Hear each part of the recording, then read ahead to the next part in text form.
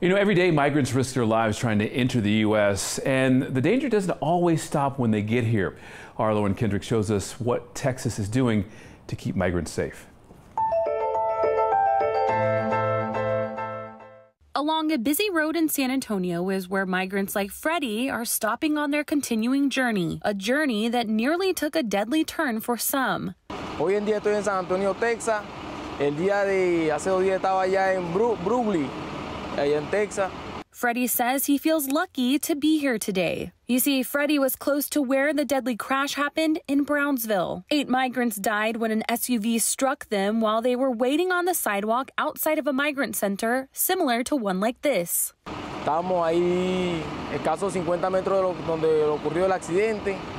La verdad fue una tragedia muy grave, no podemos decir que fue el conductor, porque la verdad no sabemos. Hundreds of miles from the border town of Brownsville, the impact is still felt. While Freddie and his friends wait along the sidewalk, a representative with the shelter came over to ask them to get behind the gates. Although she didn't want to talk on camera, she said the safety of the migrants is their top priority, especially after what happened in Brownsville. She said they don't want something like that to happen here in San Antonio. Increased police presence is also visible at the shelter.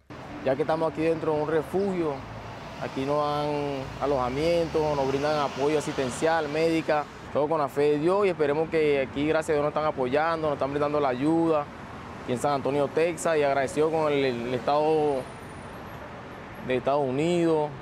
From here, Freddie is headed to Phoenix, the next part of a journey to call America home. Thanks for watching our YouTube channel. For more refreshing stories about your community, click the subscribe button over here.